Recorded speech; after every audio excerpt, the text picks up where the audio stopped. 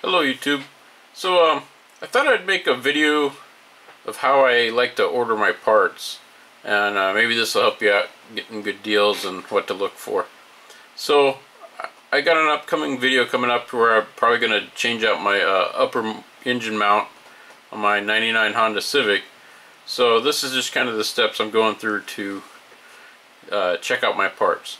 So I like to go to the dealer site. In my case, I'm dealing with Honda, so I go to the Honda site. If you're not sure what it is, you can Google it, but it's basically eStoreHonda.com, eStore.honda.com, and you put in your year, make, and model. And sometimes parts are not always where you think they're going to be, and that's kind of just dealer specific. Like you say an engine motor mount, well, you think it'd be in the engine compartment. Well, it's not. It's I believe it's under body and air conditioning. But so once you've located your part, then what you want to do is I like using the IPB. I find it. That's what the part looks like. Apparently I could order the whole thing. I'm curious what that part is. The whole thing is $178, whatever that includes, or just the motor mount is $150 from the dealer. So that's an OEM part price. My dealer would probably work me out a deal. Honda's really good about their parts. They're really easy to work with, and actually one of probably the best dealer parts outfits out there that I've worked with. I have a local Toyota guy, and I have a hard time getting parts to them, just talking with them and just working with them. And some people say that's the local dealers the issue, and they don't have, other people don't have trouble getting Toyota parts, but me in my area I do. But the Honda parts are just great, and it's really nice to work with, and they'll do research for me and everything and help me get the parts I need, and even order parts so I can compare them and then send them back and things like that. So the Honda just bends over backwards to help me get the parts I need, and I really appreciate that. So anyway, so what we got here is by looking at the parts breakdown, I'm looking at the part and I'm pretty confident I've got the right one. Then I look up the part. What I'm looking for is the price and the manufacturer Honda's part number. And with that, then I can start doing some research. And so I'd probably go to like AutoZone. In this case, I'm going to compare O'Reilly's and AutoZone. And I just went through there, drilled down, and I see that their price is about $61.91 at O'Reilly's, and let's see, and AutoZone is $63.99. So you know you're getting sort of a fair price, and they're both really, they're within $10 of each other. So that's going to be kind of like what your average guy out on the street is going to get, which is about usually roughly half the price of the dealer price. You're taking a step back in quality. The dealer part's probably the best one, not always, but most of the time. So that gives you an idea right there. You could save quite a bit of money if you went the route that most people go out. Then with because you have that part number, then what I like to do is I go to Amazon and I search for that part number, and there I found kind of the same part for $20 with free shipping.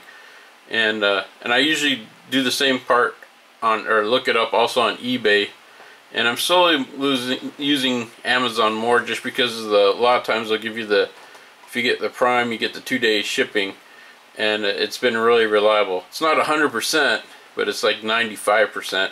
Why I say that is sometimes they'll try to sell you stuff, you order it, and then they like, oh, we're out of stock, and it's kind of like a wait game. And it'll be 2 days from the time they get it back in stock. That's happened to me a couple of times. But 95% of the times it's like I order stuff and it gets back to me within 2 days, and I'm really pleased with the delivery time and the pricing. And it's easy to use. eBay tends, I probably could find a little bit of a better price on eBay. But with Amazon, you feel like you can. I've heard people say that they just sent stuff back because they didn't want it, and they'll refund their money. So eBay is like that, but you got to deal with PayPal. Anyhow, so So you see we went from basically finding the part at $150, and the key here is we're getting the OEM part number. Then check your local major outlets in your area.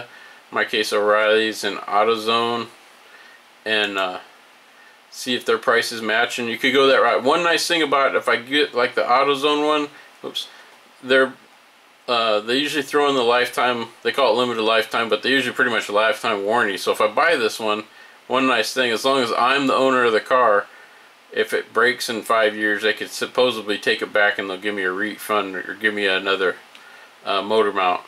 Now, if I sell the car, then all those warranties apparently go away, and so whether that's legal or not, that's for the courts to decide. But that's what's going to happen if you buy another car with all these AutoZone parts on it, and you sell the car, then the people don't get the benefit of the limited lifetime warranty. Usually that's how it works.